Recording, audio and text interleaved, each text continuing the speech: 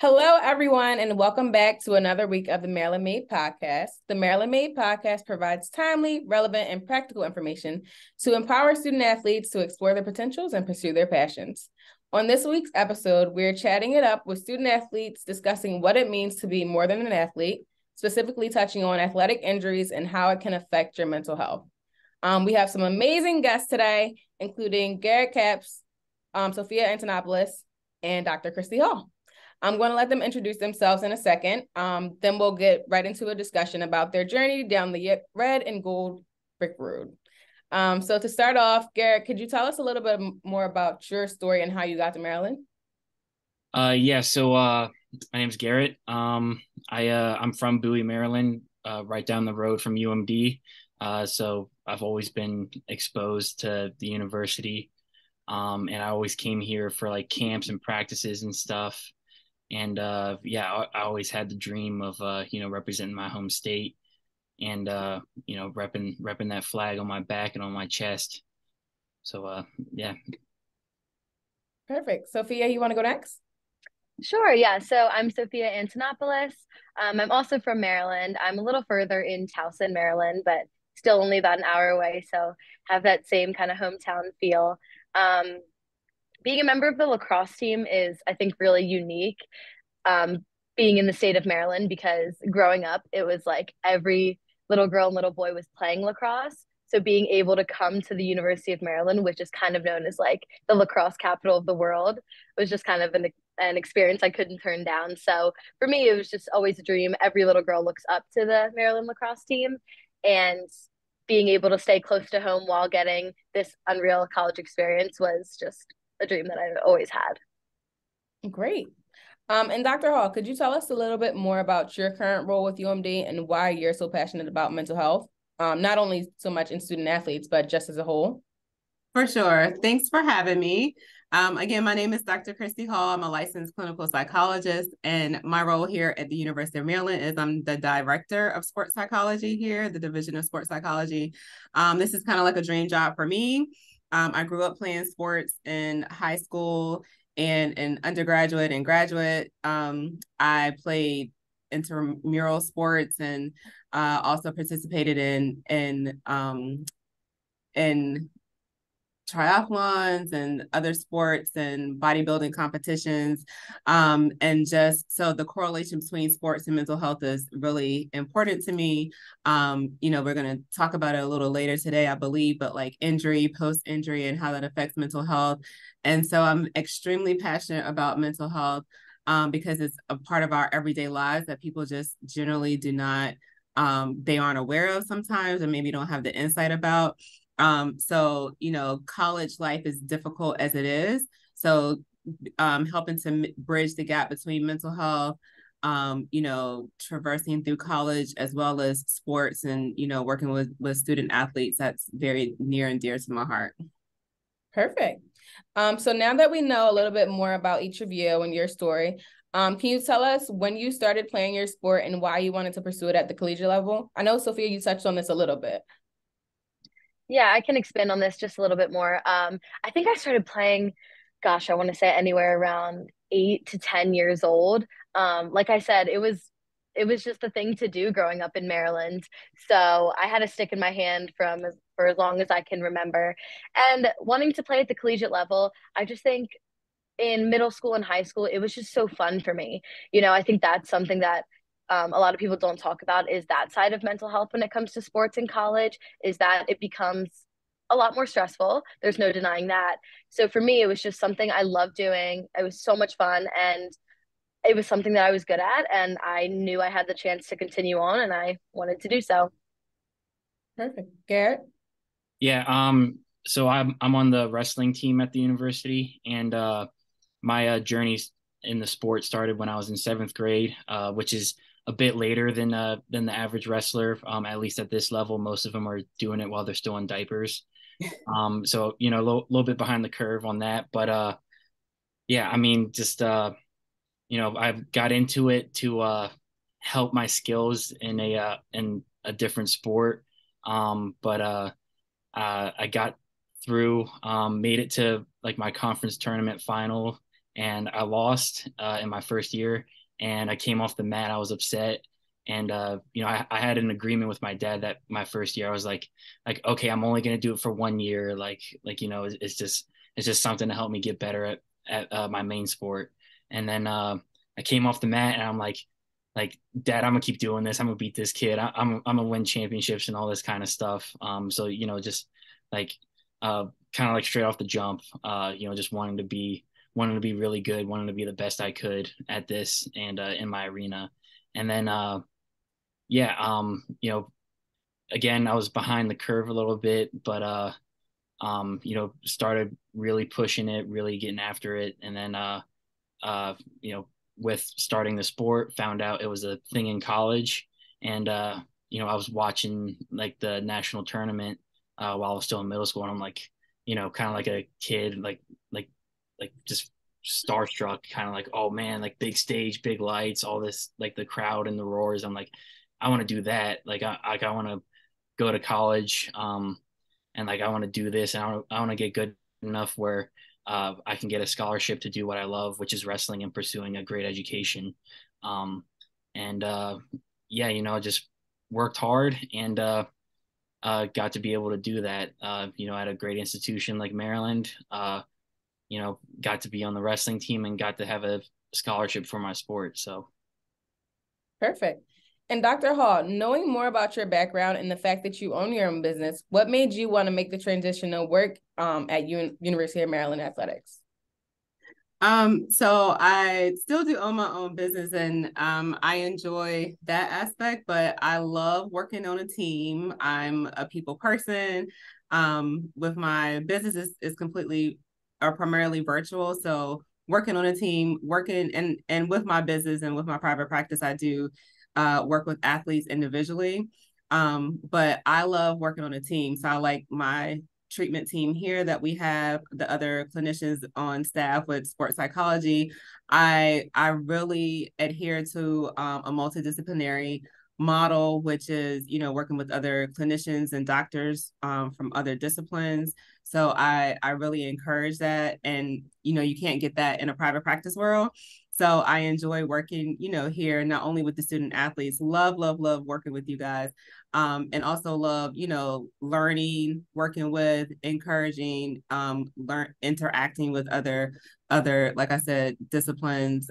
So social work and the medical doctors and the athletic trainers, that's something that, working together just like helps me to get better. And also I believe helps me, and we help each other to help the student athletes, which is, if it weren't for you guys, we wouldn't be here.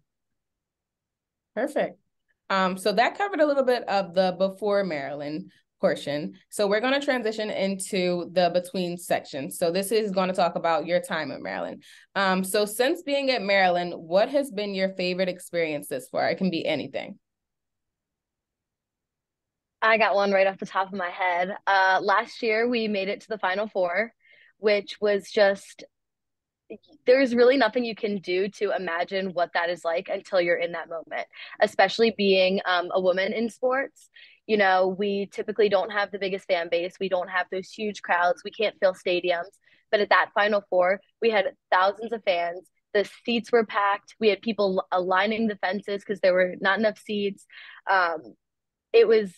It was just an unreal experience. And I know that is something that people dream of, even getting to, even go watch one and being able to be a part of it. We didn't have the outcome we wanted, but just getting that experience is something that I will cherish forever. Perfect. Yeah, I'm kind of stuck between two right now. But both of them are from this year. The first one is our team beating Purdue earlier. That was our first Big Ten dual win since I think it was like 2016. So like we've been in the conference for like 10 years, and the recent history hasn't been too great for us, but we got this new staff. They're in their fourth year. They're really changing the game for what it means to be a wrestler at Maryland. And that duel, getting our first Big Ten win in a long while. It was bittersweet not being able to like actively be a part of it, like go out there and try and win an individual match for it. But just like the excitement of it. There's videos on media of like our coach jumping in the air, like his head looks like a tomato because he's screaming and all pumped up and stuff.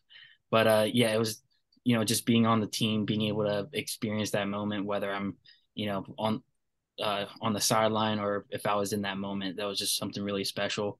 And the other one was bringing back Beauty and the Beast, something really cool that we do here that I don't think many other places in America do, where we have a wrestling match and gymnastics has a meet at the same time going. And it was just really cool. That was something that I came to and watched when I was in middle school and high school. Just having like so much going on, having like a lot of people in the crowd, all the cheering, from guys slamming each other on the mat to girls hitting a stick and stuff. Like it's and then finally like having it back from everything with COVID, and then just like being in the moment, being on the floor for it was huge. That was a really cool experience. Perfect. And both of your favorite moments were sport related. So what are some of the extracurricular activities you guys have participated in outside of your sport, if any? Yeah, I think my favorite has been being on the executive board of the Pre-Health Terps, which is a student athlete run organization that kind of guides any other student athletes who are interested in working in some type of healthcare field. And I am the director of alumni relations for the Pre-Health Terps, which I think is a really unique role because I have had the chance to interact with alums of Maryland who have been student athletes and not, who are currently working in the healthcare field or either in school for it. And it has been such a cool experience. For me, it totally has changed my future. I came into college wanting to go to med school. I was pre-med. It was all I wanted, and joined the Pre-Health Terps group my freshman year. And that is where I actually learned what a physician assistant was. And I'm starting PA school this July. So it really came full circle for me. I learned what the position was. I didn't even know what it was until I got to this organization, learned about it, and was like, wait, this is exactly what I want with my life. And just got accepted into school this past year. So that's been awesome. That's exciting. Congratulations. Congratulations. Thank you. That's awesome. Thanks. And Garrett, how about you? I would say my favorite one so far has been working with the PTs that come to Maryland. I mean, obviously, I work with them a lot, having been a injured student athlete, but I also want to pursue being a physical therapist as a professional career. And over the summer last year, as I was doing rehab, like first thing in the morning, and then the rest of the day I'd be with them, helping them with their rehab of other terps, seeing all the different kinds of injuries, like helping set up drills, picking their brains about what the path to DPT school, seeing how everything works as a practicing doctor in physical therapy. So kind of like a kid in a candy store, I was just like grabbing at everything. And it was really cool, just to like really experience and expand on my passion for what I want to do professionally. That's great. And Dr. Hall, since your team has rebuilt, I will say this is something that my staff talks about a lot, is you all have been very front-facing and seen to provide a lot of preventative services. Why do you think it's so important for student athletes to tap into different resources available, even if they're not facing an injury or hardship? Well, that's just one of the things for mental health wise in general, right? We're always trying to be preventative. A lot of times if we're in crisis mode, it's kind of difficult to kind of like tap into, the resources and just to kind of get your mind focused there on what it is that you need to kind of do for recovery. So we like to, like we said, be proactive, let student athletes know who we are, where we are, starting building, having that basis and good foundation for a good mental health before you have a crisis, because again, like it's a good foundation, right? So that when a crisis does occur, you kind of have a better set of skills, You kind of have a better, support system maybe that you wouldn't have had previously prior to injury. And so it's just kind of a good, foundation to have rather than like going into crisis mode, like, oh my gosh, what I do? It's 911, the house is on fire, things are going out of control. And instead of doing that, you can kind of tap into, well, let's calm down. We kind of built these things up. We know how to meditate now. We know how to, focus now. We know what things we do have inside and outside of our control because we've done this before a crisis or before an injury. So we certainly like to be proactive. And if you have those relationships built prior to a crisis, then it's kind of easier to move forward with that rapport. If you're trying to build rapport while you're in crisis, that's really difficult, right? But if we already have those relationships built, for our team, each person within the mental health or psychology, sports psych department is assigned to a specific team. And so if you already know who to go to and you already have a relationship built with that person, prior to injury, then it's a little bit easier to kind of, like I said, move forward and, talk those things through. You have a rapport built, you have some trust built. So it's easier to kind of do that, once something does arise. Right. And that's so important. And I know like the Maryland Made staff and all of the student athletes are super appreciative of that. Garrett and Sophia, a big part of why I was so excited to have the two of you on the podcast is because I believe you offer a perspective that the student athlete population doesn't really talk about. So this is the impact that athletic injuries can have on your mental health. As someone who has gone through something similar, like I can definitely relate. And although I was injured as a student athlete, like it allowed me to fill a void that things like different student organizations allowed me to fill that void of not being able to compete. So, and that even led to me working in the student athlete development space. Dr. Hall, can you share some of the statistics as to how frequently like career ending injuries occur and maybe some of the most prevalent mental health issues that can arise from them? Yeah, so when I was looking up statistics, I'm gonna just talk about the primary injuries that tend to occur. So the primary career injuries are ACL tears or ACL injuries, stress fractures, those occur quite frequently.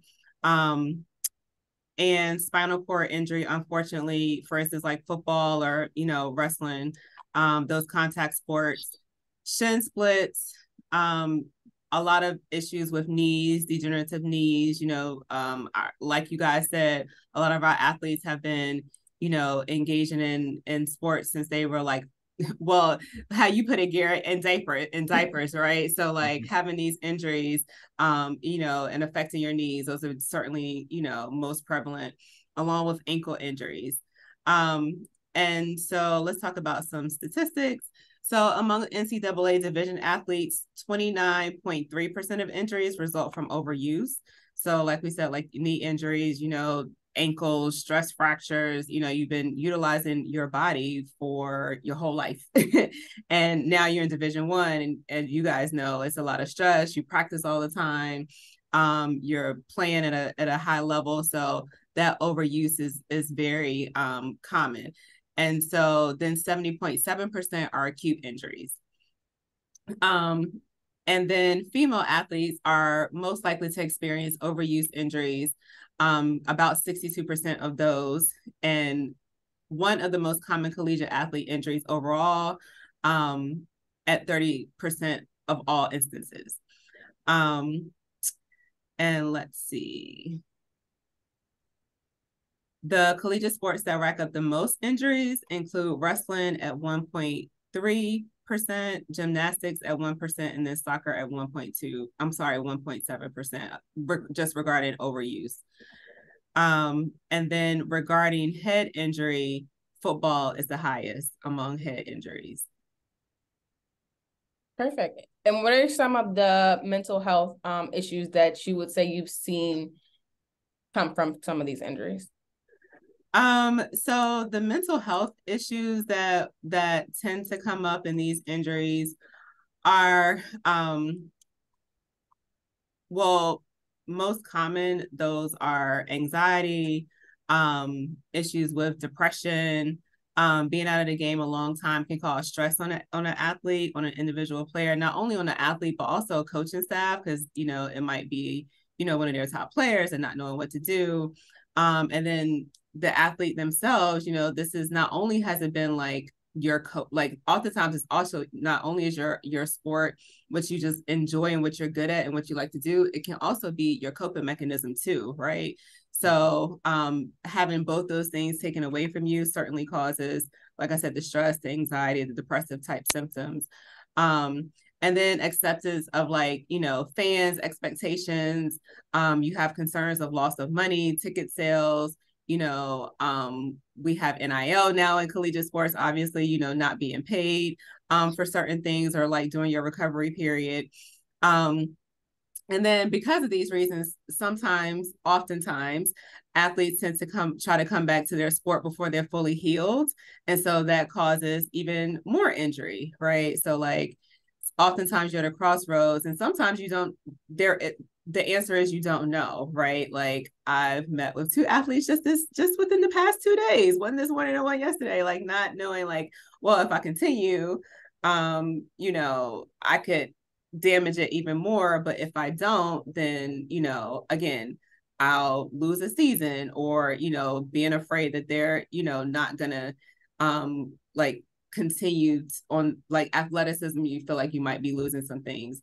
So all that obviously affects your mental health. And then there's the issue too, like if you have an injury in season, being afraid of, well, what are other people going to think? And, I can't travel with the team and I won't be able to, kind of understand what, my other teammates are going through, and, kind of like that fear of missing out type of thing. So it's a lot that goes on with that. And then you tend to kind of lose motivation, just overall, not just in your sport, but also that then can affect you academically. So, some athletes are like, I'm here just for my sport, unfortunately. And then, if I don't have my sport, then I don't have anything. So it, can be obviously a downward spiral and affects all areas of your life. And also leading into sleep and nutrition, sometimes you can have poor nutrition because now, you're coping ineffectively, not eating a proper diet. Your sleep could be off severely. So it, the injuries, kind of affect you mental health wise all the way around. Definitely. It can definitely be a lot. Sophia and Garrett, can the 2 of you share your journey with us and how your specific injury impacted your mental health? Yeah, so my injury is a little less common and a little different. So my freshman year here in the fall, I was diagnosed with a vascular condition in my legs. It's called popliteal artery entrapment syndrome. So basically, the popliteal artery is your main artery that runs down the back of your leg. And essentially, every time I ran or exerted my muscles, my calf muscle would compress the artery behind my knee. So it would cut off the blood flow to my lower legs. So every time I ran, every time I did anything in the sport of lacrosse, I would get burning, cramping, numbness in my feet, my calves. And this is actually something that I had dealt with since middle school. But with it being so rare, we could never get a diagnosis for it. I was told it was shin splints, or it's often misdiagnosed with compartment syndrome, which is a little bit more common. But so yeah, my freshman year, we finally got the diagnosis, and I decided to have my first surgery the winter of my freshman year, and then I did my other leg the spring of my freshman year. So at that point, I was planning on just redshirting my freshman year. I came back that summer and started training again, and unfortunately, all my symptoms came back. So after re-meeting with my doctors and, creating a new game plan, I ended up getting a revision surgery in my right leg. And at that point, that's when I started having, the thoughts of, is this possible anymore? And I think something that really stuck out to me was, could I play lacrosse again? Sure, possibly, but could I play at this level? That was a whole different story. So my winter of my sophomore year, I decided to medically disqualify, which it definitely was really, really tough. I think one of the hardest things for me was, like I said, growing up in Maryland, there were 4 girls from my club team, my age group, that I played with every summer that are here on my team at Maryland. So I think it was really hard just kind of knowing where I stood with them and knowing that I couldn't be out there when these are girls that, we trained the same way. We played together our whole lives, and they were out there living our dreams and I wasn't. I think that was the hardest thing for me. And even the rest of my team, I would say majority of my team is from Maryland, meaning I had played against these girls all throughout club and high school and kind of knew what I was capable of. And it was really, really hard knowing that I could be out there and I wasn't able to. So I would say the biggest way that it affected my mental health, I think I had a little bit of everything that Dr. Hall touched on. Following the surgery, you definitely feel isolated. I definitely had moments of depression, anxiety. Also that worry, like, did I make the right decision with medically DQing? Was it the right choice for me? Was that a bad decision? Could I really come back and play? I think the what ifs really impacted me a lot.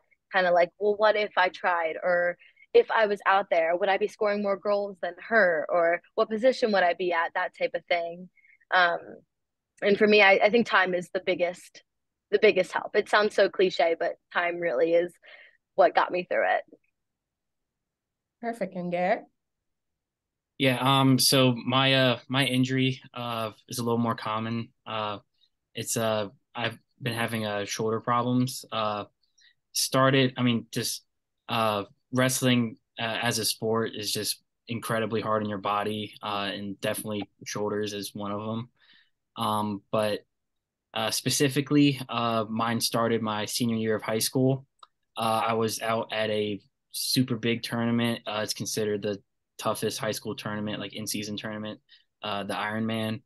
And I was the number 1 seed projected to win. And semifinals match, I think it was sometime in the second period, dislocated my shoulder. And, I finished through that match, even though I was just, all I could think about was my shoulder. Came off the mat. I was heartbroken because, I felt like I could have won that match and gone on and won the tournament. But then, I'm like, oh crap, something's wrong. Like it shouldn't feel like this and stuff. So got it put back in, strapped some ice on it, and then found out I had to wrestle like right away, like 30 minutes later, try to wrestle that match, and ended up forfeiting out because I couldn't put weight on it. And then, talked with the athletic trainers at my high school and coaches and stuff. Took the next week off, which was another big tournament that, I could have done some damage at it as well. And, was a little salty about, but, I really basically just took 2 weeks off and then just got back to the season like nothing happened. And then finished that year with a state title and a second place finish at the national prep tournament, which I had a great chance of winning as well. But, I was pretty happy that I was able to finish that year, even though I hurt my shoulder pretty bad. It felt pretty good. I didn't have to like do too much for it. And then came here. We had that initial COVID year that was all screwed up. Wrestled all in conference. And throughout the year, like the difference in competition was pretty big. But I was holding up pretty well, at least physically. I definitely had some maturity to do because I'm like high school wrestling. As a senior, you're the big man on campus type deal, and like you're able to go through it. But now I'm a 19-year-old kid wrestling these guys who are 24, and they're just they're men. Like some of them have kids and families and stuff. I'm like, geez, this is crazy. But that first year went pretty well, but stuff with my shoulder kept creeping up, and I just hammered the rehab and just prayed and hoped for the best.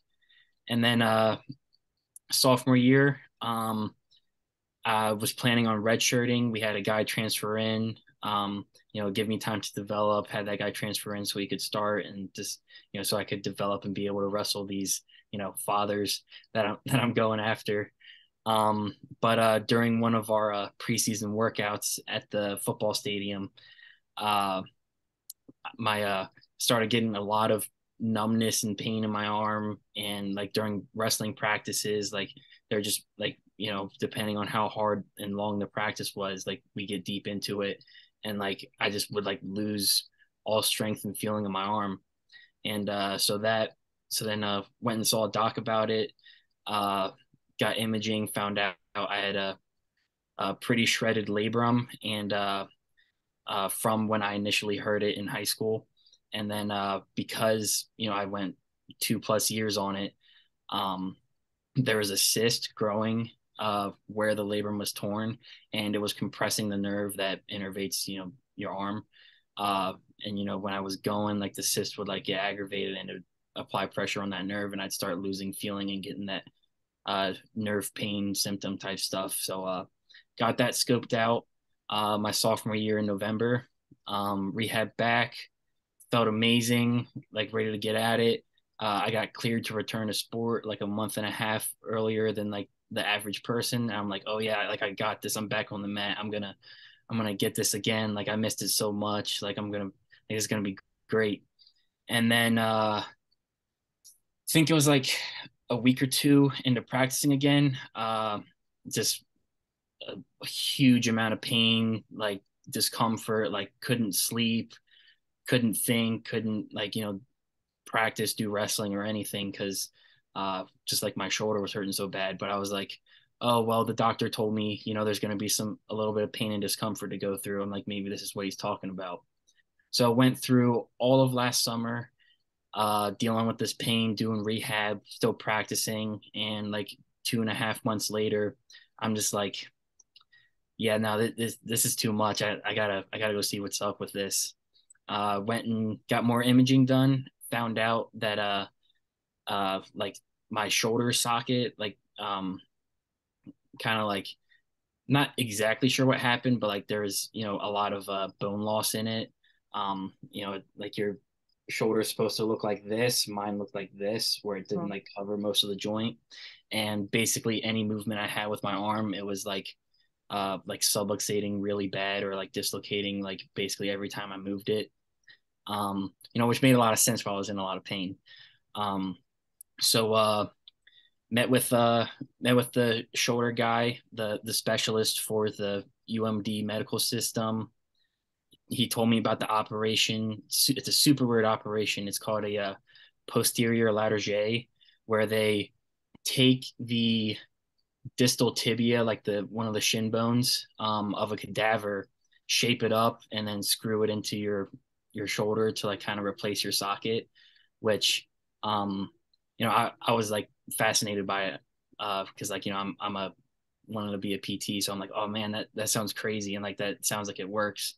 But that initial visit, when he was telling me about the surgery and stuff, he like right out of the gate was just like, you're gonna be done with wrestling, man. Like you need to have this surgery done if you want to have like a normal life at all, but like wrestling's off the table. And that was like a month before I even had the surgery. Like this is my first time meeting this guy, and like right away he's just like, sorry, no more of your sport for you. And that really crushed me, because he hadn't seen me go through rehab. He hadn't been inside my body to like do the surgery and like have it go well or have it go bad. And yeah, that was just really hard hearing that, because I never, like, yeah, I had these physical problems, but I was like, okay, yeah, I'm just gonna get this fixed. I'm gonna like crush rehab like I have been doing, and I'm gonna get back at it like I never left. And now it's like, my future in the sports like up in the air. So yeah, now I'm almost 6 months post-op. Had the surgery. It went really well. All my checkups have been really positive so far. Rehab's been going well.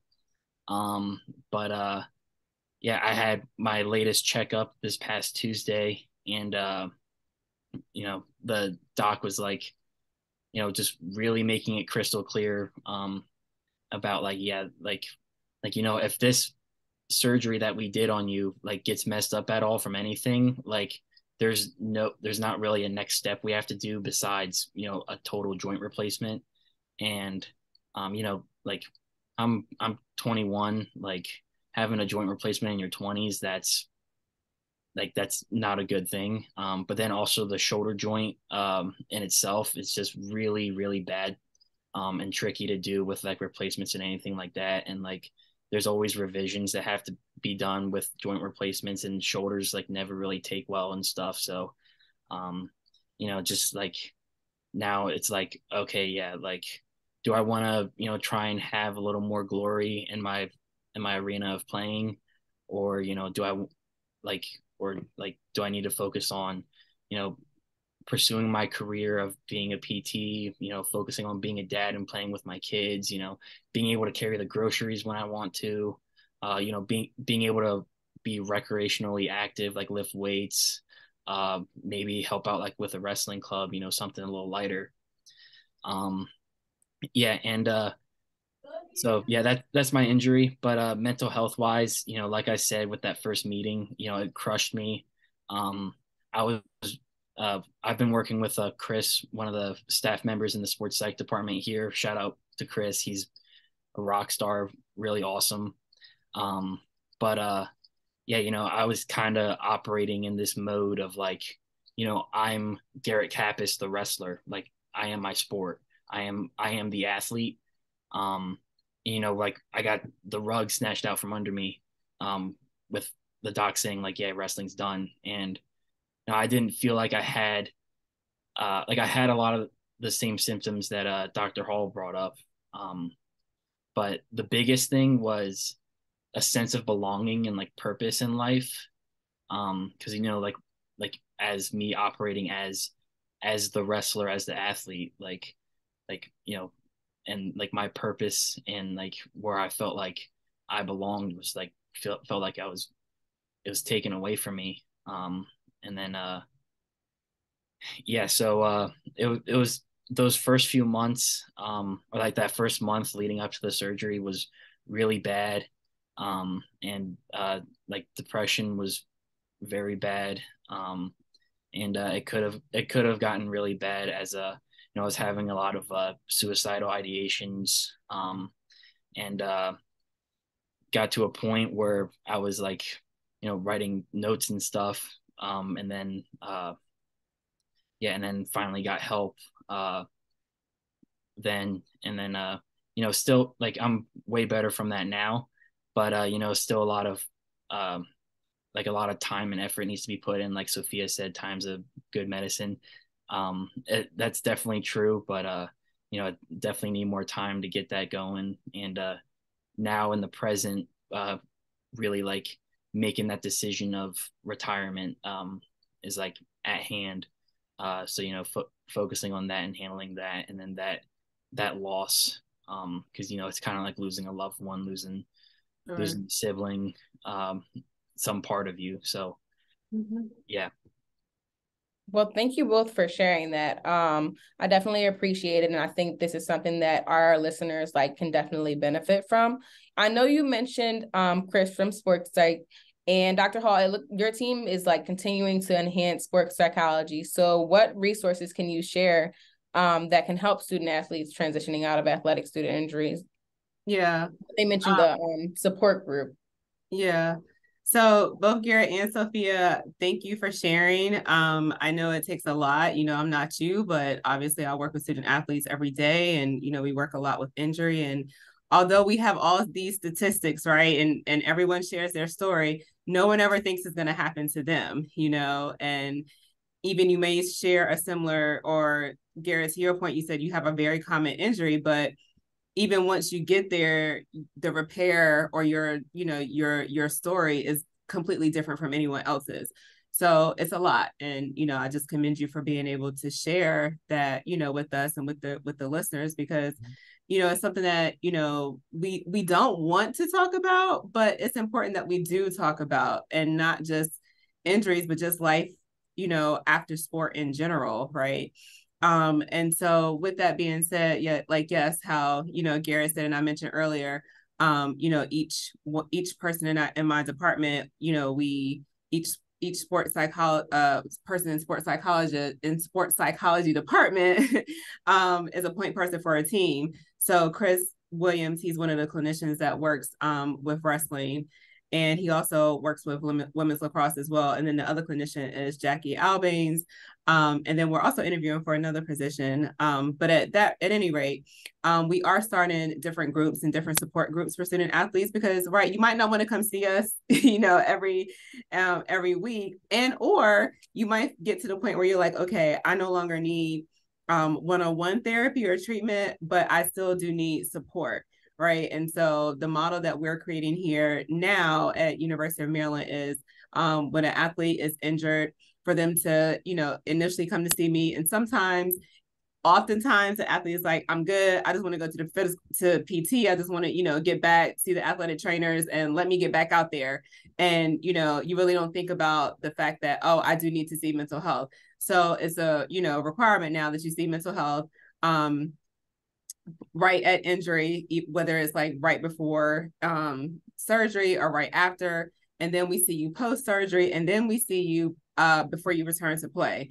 And each of those stages are, completely different for a lot of athletes. Like, you have a different mindset. And so the groups too, talking about the groups that we created. So Mr. Williams, Chris Williams, he's gonna, or he started the support group for injury. And so that's important, because even after you return to play, right, like, you might be triggered differently than you were, on the front end. On the front end, you're like, oh, I'm just trying to get out there. I'm just trying to get back. You're just trying to get past the physical therapy aspect, past the surgery. You just want to get back out there. And then you can learn that once you're back out there, geez, I may have gone too soon, or, maybe my body hasn't healed properly or correctly, or unfortunately, like Garrett and Sophia, maybe now I have to medically retire.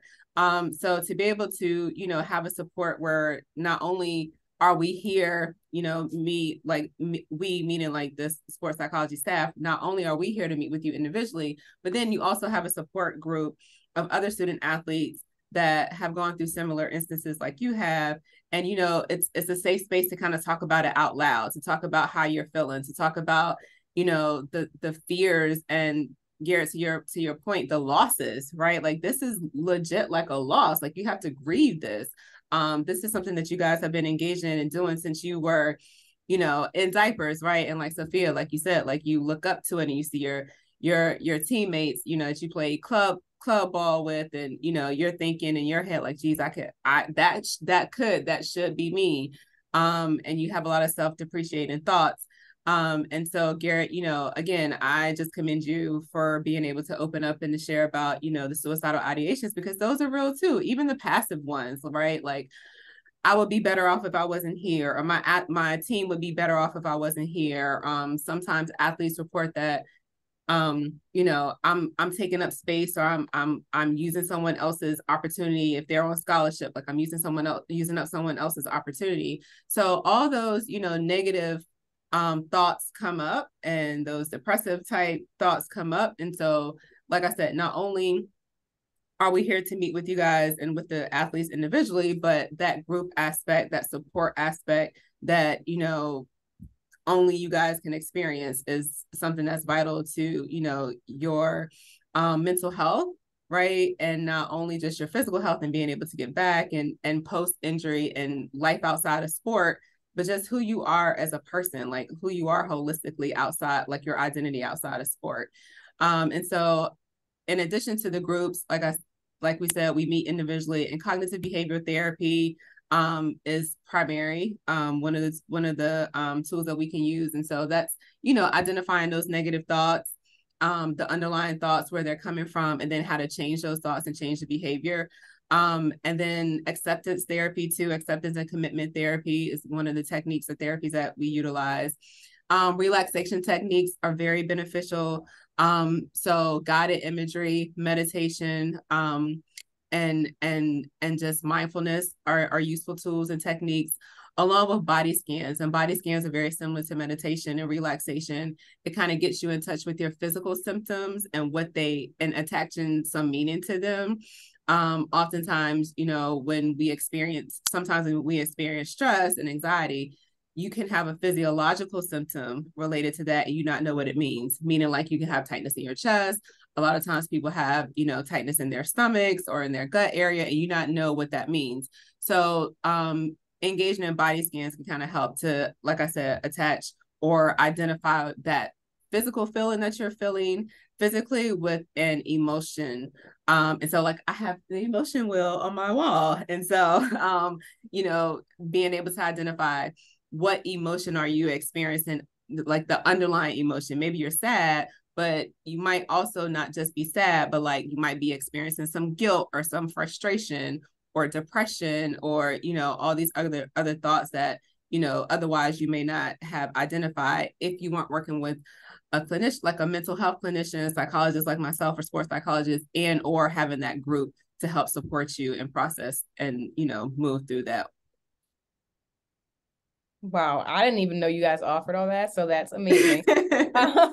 That's definitely exciting, and it's something that like I wish I would have had as a student athlete. I went to a Division II school, so we didn't have as many resources and things like that. So I'm glad that students are getting these resources now.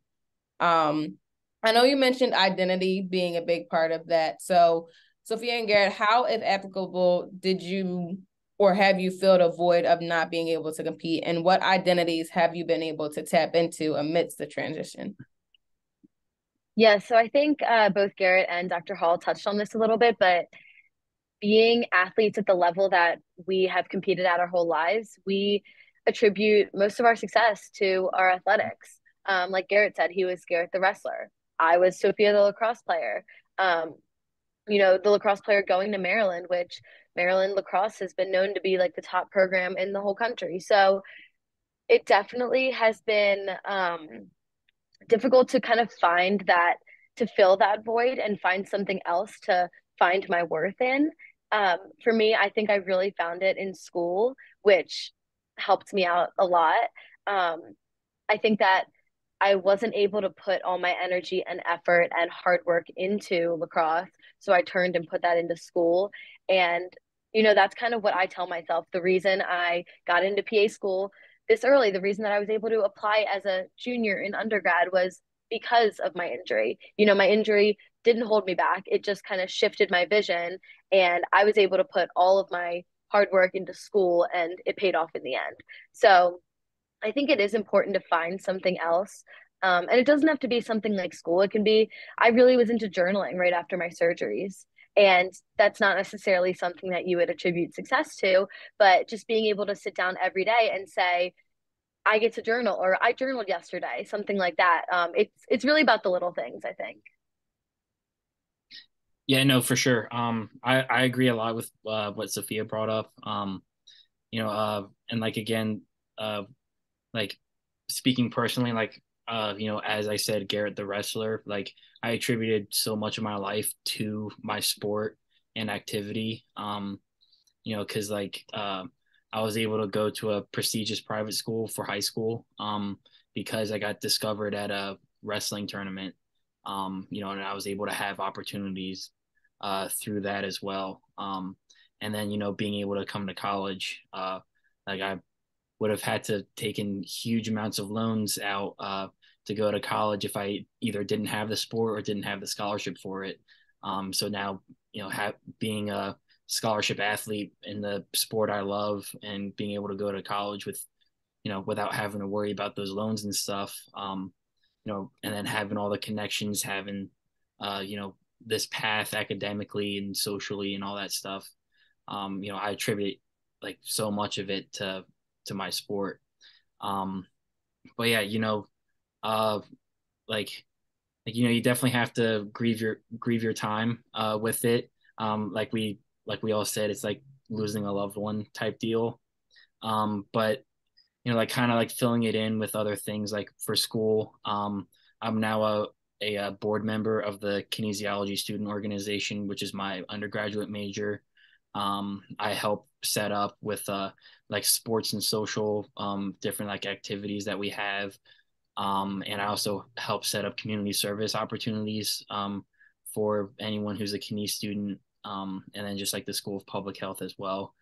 And then also do a little bit with like peer advising type stuff as well, helping with like schedules and whatnot with that. And then also getting a bit more into with stuff at Gossett. Like I'm a member of the Leadership Academy that Maryland Made runs. Haven't been able to make any of the sessions because of a grad school prereq class that's at night, but been able to still work on that. And that's been a big thing. Just like trying to expand my horizons. Like dive in with my schoolwork, dive in with other passions. And like our sports, no matter what sport it is at the D1 level, like it's like a full-time job. And then we're also students on top of it. And then also some of us may have like actual jobs as well. So like you don't have time to think or anything. But having this time away from sport and the like retirement coming up, where I get that ball rolling. I've been able to set up like a lot more like internships and stuff to work on my resume. I applied to a accelerated BS and MPH program through the School of Public Health, to where I'll get my master's in public health focused on healthcare management at the end of my 5th year here, which I'm not looking forward to the work, but that's something I probably wouldn't be able to do if I was still on the wrestling team and a competing athlete, where that takes up so much time. So just find things to like fill in that void, but don't just fill it in. Go after your passions, find new passions. Like I'm trying to learn guitar. That's something, using my time where I'd be sweaty and rolling around in the room. Like now I'm, trying to get into guitar and stuff. So just like go after your passions, find new passions, just dive into things, but don't just fill in the void because you can. Be intentional, just like you are with your sport. Be intentional, try to get better every day and, improve 1%. And then another thing that's helped a lot is just like, because like with how low I got from my surgery, I kind of like, didn't feel the belonging and purpose and like, and that kind of thing. One great resource that we have on the wrestling team, Daryl Colbert, he's a FCA liaison and like our kind of like our character coach. Like he doesn't have like any degrees on his name, but he's a PhD in life. Like he's a really good dude, and he's been through the works. And just having someone like him, and then helping me like reconnect to my faith through Jesus and everything, that's been really good for me as well. Just finding something I can believe in and where it feels like something or someone believes in me as well. Because I felt like I didn't have that with the injury and having to deal with the mental side of retiring. So that's great. I like how both of you kind of tapped into like untouched potentials and passions. So that's super exciting. Looking at the beyond, like what's next? What advice would you give to student athletes to think about the bigger picture outside of sports? Because you never know when an injury could happen.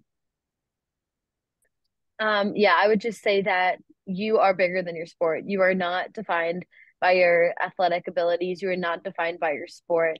Even people who go pro with their sports, they are still more than an athlete.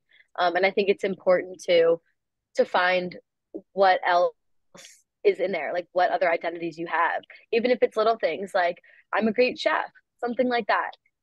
you are more. And I think utilizing some of those preventative measures, like Dr. Hall had mentioned, always staying in touch with your mental health. Um, Actually, one of my public health professors, his favorite saying is that nobody is ashamed to say, I rolled my ankle and I saw a doctor for it and I got a prescription. But people are still ashamed to say, I'm struggling mentally and I need to seek help.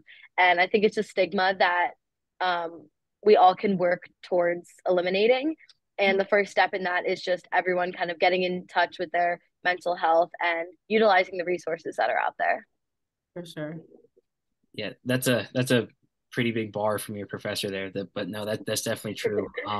And you know, like Sophia said, you know, like how I was saying, you know, I was thinking I'm Garrett Kappes, the wrestler. Like, you're not just your sport. You're like, I'm Garrett Kappes, who happens to wrestle. And like, I'm also a kines major. I'm also an aspiring doctor of physical therapy. I also like to cook. I'm also trying but struggling really hard to play guitar. You know, you're all of these things. They're just labels. They're not who you are. So, you know, just like don't be defined by your sport. It's pretty hard not to, but yeah, just, you know, they're all labels. They're all activities that you do, you know, and just like have that. But then also, you know, don't, if you have like anything going on, whether it's from an injury, whether it's like your girlfriend dumped you, whether it's like, you know, you got a D on a test that you thought you got an A on, just anything that like you have going on, like, you know, don't hold it in, reach out, speak out.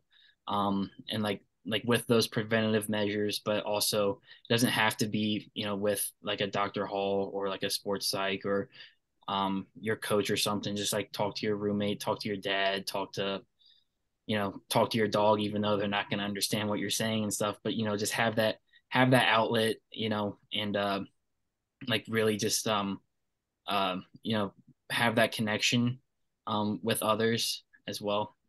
So yeah, just don't be quiet, reach out. Yeah. I appreciate that. Dr. Hall, do you have any advice or any specific techniques student athletes can use when they are either like transitioning from an injury or having a career-ending injury? Yeah, pretty much everything that both Garrett and Sophia said, I just echo it. And, you know, Sophia mentioned journaling. And in fact, at my office, I have like small journals that I hand out to student athletes that don't have their own journal. It's, you know, journaling is so important. It relieves stress. It helps to get the issue outside of yourself. And sometimes when we think and hold on to stuff and keep it inside of our head, our brains want things to make it make sense. That's just what our brains do. It's called confabulation in the psychological term, but our brains want things to make sense. And so, you know, sometimes when we're able to get those things out and write them down and read them back over, you're like, oh, like, you know, maybe my math isn't mathing, or maybe one isn't equaling, you know, two. So being able to get that out. And like Garrett said, even that's why, like, even talking to your dog, even though they're not gonna, you know, respond back to you in our human English terms, our language, but it's the point of getting it outside of yourself, right? And not keeping it like tucked away and, you know, hidden. So you know, the benefit is, you know, just talking to someone, building connections with other people, not isolating yourself, as difficult as it may seem.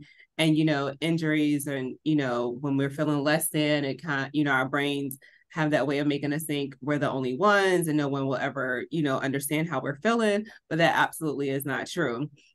Right. So just being able to, you know, having someone that you can talk those things through. And then, you know, if you feel like you can't, or maybe if you feel like someone is in your life, you know, isn't hearing you, or you just don't feel comfortable enough, you know, then maybe seeking, you know, mental health services from a licensed professional. And, you know, in doing so, if you know, you're one of our student athletes, we are here for you just about 24/7. You know, you can always reach out to us. Even if we aren't that point person for your team, you can still reach out to one of the clinicians here. You can also, if you're at the University of Maryland, be seen at the counseling center, at the University Health Center. The beauty in having us on staff here with the sports psychology team is, there's no cap or no limit on how frequently or how often, or, you can see us. You can see us for one time, you can see us for 10 times, or you can see us throughout, your athletic career. And just like, if you unfortunately do have a sports ending injury, you still can be seen by sports psychology. So, you have those resources. And then I would just say, like Garrett was saying, if it doesn't have to be, Christian or Jesus or God, but it's statistically known that when you have or believe in a power outside of yourself or higher than yourself, and also when you practice gratitude, then that tends to help with, just mental health in general.